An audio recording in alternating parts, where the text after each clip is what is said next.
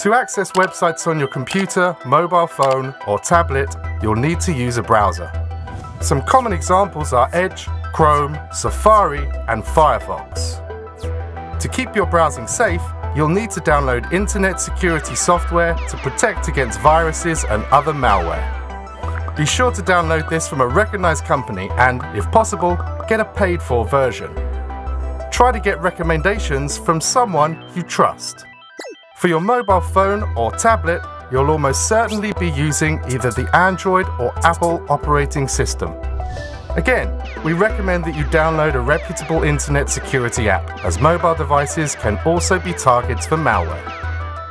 Make sure you download the app from the authorized App Store for your device. That's either the Google Play Store for Android or the App Store for Apple.